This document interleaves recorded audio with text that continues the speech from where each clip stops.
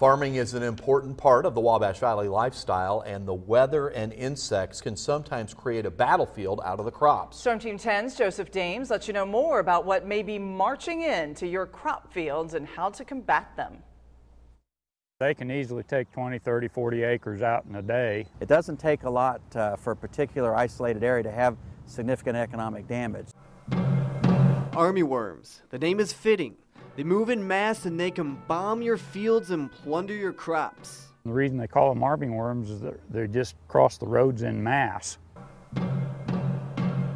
Conventional crop warfare. And the main focus, according to local farmers and agriculture experts, is corn. So, take cover? They like cover. They have a place to breed and feed and stay, and then they will go after the corn crop. The larva is the stage of the insect that does the feeding damage. And no, they won't sign a peace treaty. Basically just cut it off, just eat them up.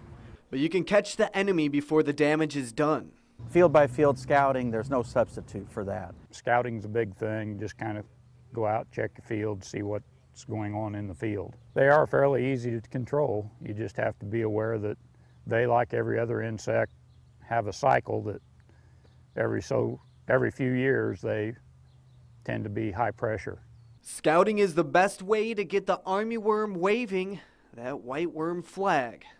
In Terre Haute with photojournalist Cody Murphy, I'm Joseph Dames for Storm Team 10.